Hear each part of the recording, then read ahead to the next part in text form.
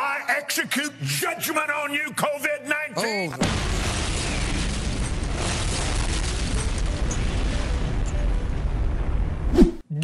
That's a genius. Obama honored the enemies of Israel.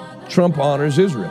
And because of that, I predict America will be minimally affected by coronavirus. News that the US now tops the world for the most COVID cases was the confirmation most Americans had been dreading. I don't believe I'll be wrong. I execute judgment on you, COVID-19. What does this mean? It is over. And the United States of America is healed and well. Now have the greatest number of confirmed coronavirus cases on Earth. But how? COVID-19. What?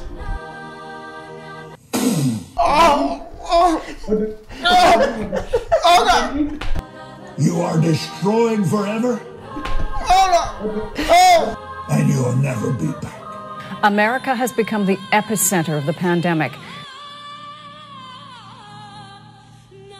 The Lord woke me up about 2:30 this morning, and he said, sit down, I'm going to give you the answer. He said, we're looking at the virus. The virus is nothing. There are now more than 1 million confirmed cases of COVID-19 worldwide.